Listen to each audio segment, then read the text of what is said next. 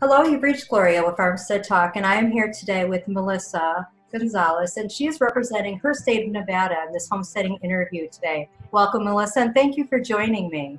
Oh, thank you so much for having me. Yeah, it's a pleasure. So, Melissa, would you like to share with the audience where they can find you on social media? I am on Instagram. It is Farmstead Gonzalez, Las Vegas. Okay. So Very that's good. pretty much the only one we have right now. Okay. So, if you would go ahead and tell us a little bit about yourself, your family, where you're currently living. Sure. My husband and I, we live here in Henderson, Nevada. For those of you that don't know, it's about 20 minutes outside of Las Vegas. Can be considered a suburb of Las Vegas. We're about 5 minutes from Boulder City, Hoover Dam. I was born and raised in Connecticut. My husband was born and raised here in Las Vegas, but he did spend pretty much every summer in the Dominican Republic on his uncle's farm there. So that's where his love of farming came in. In Connecticut, I was raised backed up to the woods. I always had a love of animals. So that's where our love came from, of farming and animals. But together we have several grown children, and we're raising a 5-year-old here in Henderson. Okay. And what do you folks do outside of the homestead? Do you work outside of the homestead? I'm actually retired from the Las Vegas Metropolitan Police Department. My husband is still currently an officer there. He will be retiring in the next, well, we don't know yet, but he will be retiring soon. So that's, what we do here in our home is just for the love of it. But yeah, we do have other jobs. Okay. So, what was your inspiration for wanting to live this lifestyle, and what does a modern homesteader look like to you? Well, I've watched several of your interviews and, just on Instagram and Facebook, just seeing what other people do as far as, just having a different way of living, especially here in the Las Vegas area, living on a farm per se, or living with chickens or farm animals isn't too common. But we really want to incorporate that into our everyday life. We did raise our older children in more of a typical Las Vegas neighborhood where the houses are on top of each other, small backyards. So when this opportunity came to purchase this home on an acre here and raise our little one differently, we took that opportunity. We started with chickens, and we kind of just grew from there. This is the first year we have a pretty good size garden, and we adopted 2 baby goats this past winter. And from there, it's just been growing. For us, we've kind of combined the idea of farmsteading with my passion for yoga, and it's kind of cool because farmsteading and yoga have some are very similar in some ways. As far as yoga is all about harmony with the mind, body, and the environment, and I find that to be very true with farming as well. So from there, we've kind of pieced it together, and that's where we've kind of come up with the idea of, I didn't come up with the idea, but of course, goat yoga and what it can do to help people in the community. So, would you say your inspiration would be more about just wanting to pursue a healthier lifestyle? Yes, I think that's what it comes down to, not just for us, but to show other people in the community that just because we live in the desert, it doesn't mean we can't find health in our own backyard. And, it's just, exactly what you said, just finding that that just peace of mind knowing that you can go into your garden and pick your fruits and vegetables and put them on the dinner table, or, you know, eggs out of the nest boxes, and not only us, but share them with our neighbors and our friends. Yeah. So, do you know what growing zone you are in there? Yes, it is 9A. Okay. And what is something that that you grow out there in Nevada? Is something that's typical for that area? You know, I don't believe that there's anything typical, you know, besides maybe cactus of the Southwest. We did plant. We have about 20 tomato plants. I'm just looking over there to the garden right now. 20 different kinds of tomatoes, all sorts of peppers, spinach, zucchini, eggplant, strawberries. Being that we are in that growing zone, we started planting within the last 2 weeks. We've had some chilly nights, but other than that, our weather here is actually getting to be pretty warm. So I'm excited to see what kind of comes out of our garden. Yeah. What type of gardening methods are you utilizing? Are you growing in raised beds, or are you growing in the ground? We're growing in the ground, but we're also gonna try the raised beds as well. Prior to this year, we did everything in pots. Mm-hmm. So this will be the first time that we're doing it in the ground, and it is organic. So yeah, so we're pretty excited to see what comes out of it. So you had said that previously that the garden area that you're utilizing now, there used to be horses there at one time.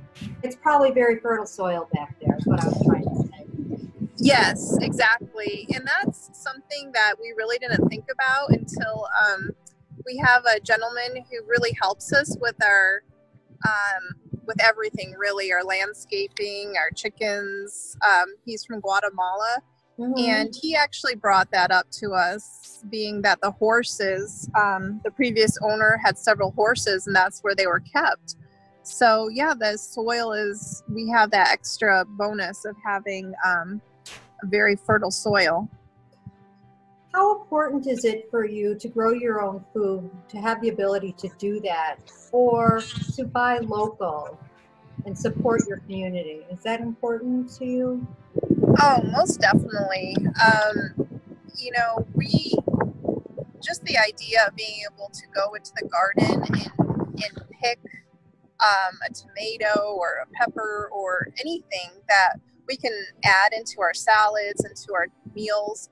You know, we don't know how much we're going to be able to produce, but we definitely support anything local before we buy anything that's coming in from somewhere else. So very important, especially during these times with the whole coronavirus. Yeah. So share about the types of animals that you have and what are their purpose?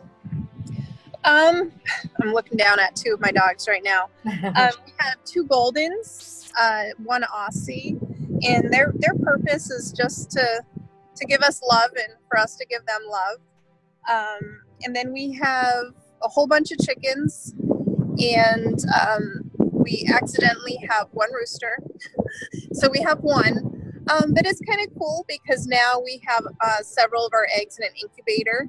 So we'll be hatching a few more. My son's excited about that. So yeah, and like I said, we get so many beautiful eggs from our chickens, and we don't sell anything here, but I love being able to package them up and give them to friends and neighbors, and once again with the coronavirus, we actually had a shortage of eggs, so we've been filling in the holes for people who need eggs, which is awesome. Yeah, that's a really nice opportunity that you have to help your community. Oh yeah, definitely. Do you know what type of breeds of chickens you have? We have several Americanas. We have black copper Morans, blue splash Moran. I'm looking over to them right now. What else? Easter eggers. Gosh. Just Rhode Island Reds. So a variety. Okay. And then of course we have our two little goats. So Carrie and Luke, they were born December 1st, and they came into our family shortly after that. They were bottle fed, and they are just the sweetest things ever. Sometimes I think they think that they're dogs. They're just so loving. They're the best, and they're half Nigerian dwarf and half pygmy. Okay. And you're utilizing them for what purposes? Well, they too, like the dogs, they're our pets, but like I had mentioned before, we've only done it once now. With the whole coronavirus, we've kind of been put on hold. But we had a fundraiser, and it was called Breathe for a Reason, and all the money went to St. Jude's Children's Research Hospital, but it was a goat yoga event. So we had several different classes, and the goats loved it. The people loved it. It was just a perfect day, most amazing day. And that was March 14th. So that was right at the cusp of when everything started to just go down from there. So yeah, and we'll get to that in just a minute. I wanted to touch base on that. Okay. But let's talk about what do you think your biggest successes and challenges have been starting this type of lifestyle out in the desert, if you will? Well, I think our biggest, I'll start with the challenges. We did buy an older home. So we could have this acre lot. Being in an older home in Vegas, we've had some issues with leaks and busted pipes and stuff like that. So as far as, and also being on this kind of piece of land in the desert, you need complete irrigation for every single plant. And when there is a leak, you have to figure out where that leak is on this acre, somewhere underground. So that's been an issue several times. My husband finds himself watching that meter out at the curb several nights and convinced we have another leak if it's dripping just so slightly. So that's been a huge challenge. As far as with the animals, the chickens have really been awesome. We haven't had any issues with them. I did my homework before we got them as far as what not to feed them, as far as avocados, onions, all that, potato peels.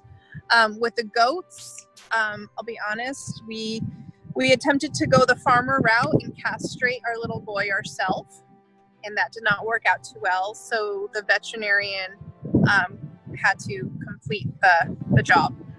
So if I can ask, what happened with that? Well, several people who have farms in other parts of the country, and they said, you know what, you just get this little tool with a rubber band, put it around the ball. I don't know if that's allowed to say. Around the testicles, yes. The testicles. And and you're good to go. But that wasn't the case. After a couple of weeks, I noticed some irritation to the where it just didn't look right for me. So I brought him into the vet. We do have a vet that I found on the other side of town who is our vet now, and she sees goats. So they just went in, they snipped the rest and sewed it up, and he's been fine ever since. Okay. So yeah, we're learning. Okay, so that was a challenge for you. Yes. So what has been the successes, the good things? The successes. There's just to be able to wake up every morning and look out our window and just feel how completely blessed we are to be able to have such this beautiful life. I don't know how else to explain it. Like I said, I've been in Vegas now for over 20 years, and you just kind of come to terms with your home is going to be close enough to your neighbor where you can open the window and ask to borrow some sugar. That's how close the houses are. So to be able to have this, to be able to walk out every morning, my son shares in the chores of cleaning the chicken coop and collecting eggs and watering the garden. And it's just a true blessing to have that opportunity. And like I said, to be able to share it with other people.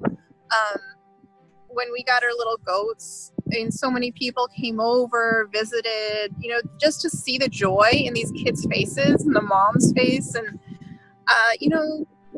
when my little boy Noah, his friends come over, they love to go look for eggs as well. And, that's Noah's everyday life. And he loves to be able to share that too with his friends. And, like I said, eggs, being able to line up colored eggs in a carton and share that with your neighbor, it doesn't get better than that. So yeah, every day is just a true blessing.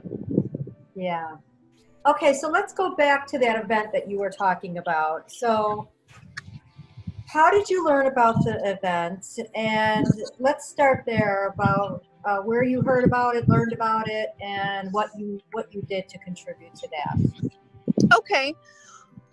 Well, I belong to absolutely amazing gym here in Henderson. It's called Lifetime Athletic. There's several of them throughout the United States. And every year they do a fundraiser called Ride for a Reason.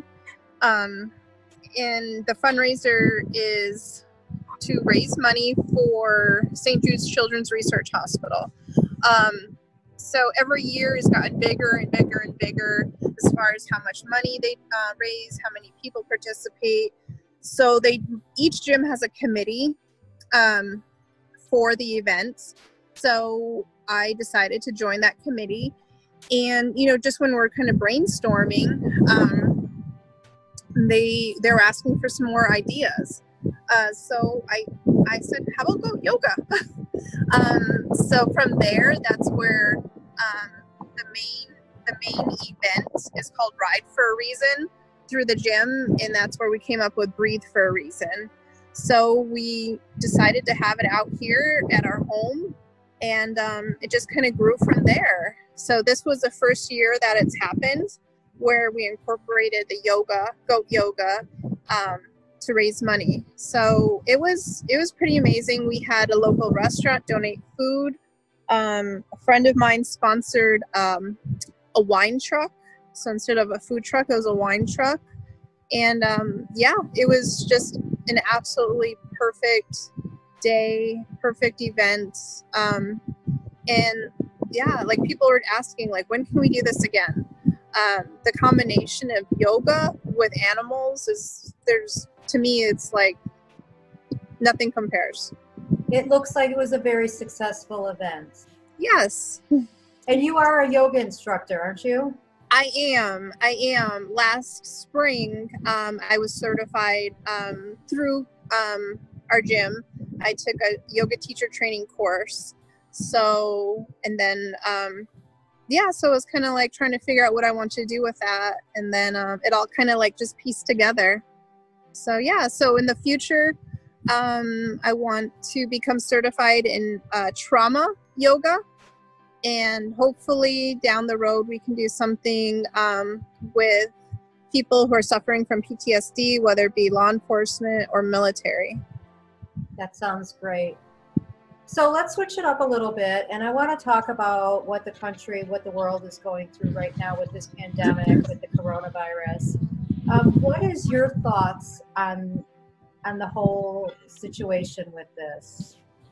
And how is it impacting your community? Well, it's scary. I mean, we'll just be honest. It's a very scary time in our life, in our world. But I feel like it's also an opportunity to come together from afar. And this is where we need to kind of lean on each other the most, whether it's, like I said, to just send out that message. Like, does anyone need anything? Eggs or toilet paper or whatever. And as far as how we're going to get through this, we're going to get through it together.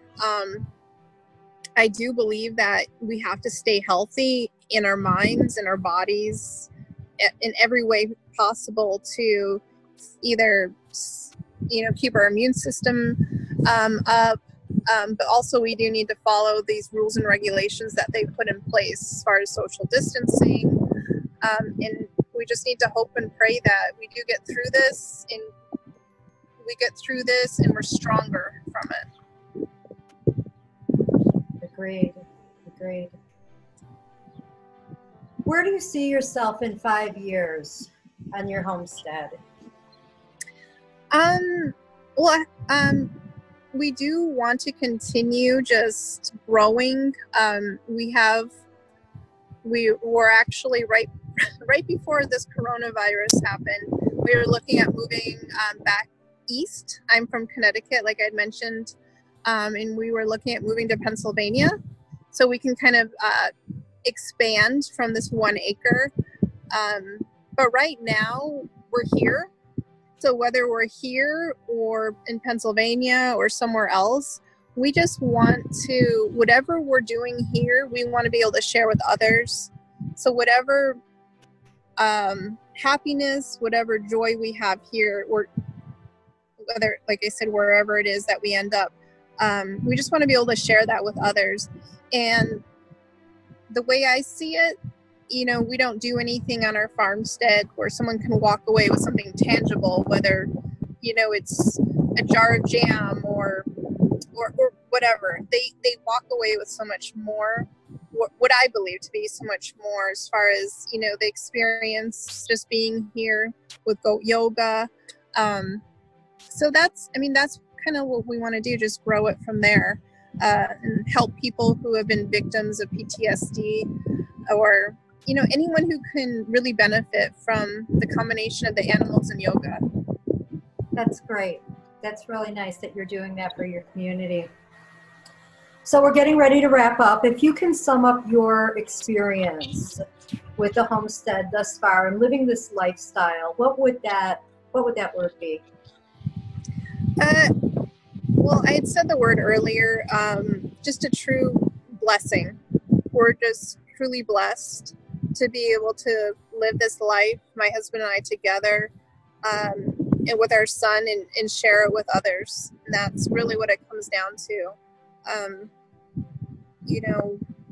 Being in law enforcement, we've seen so much.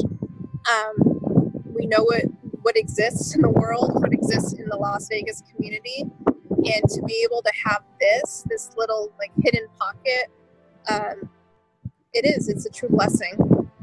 You got quite the little oasis there. Melisa, thank you so much for taking your time and sharing your story with me. I really appreciate it. Oh, thank you so much. You have a great day now. You too.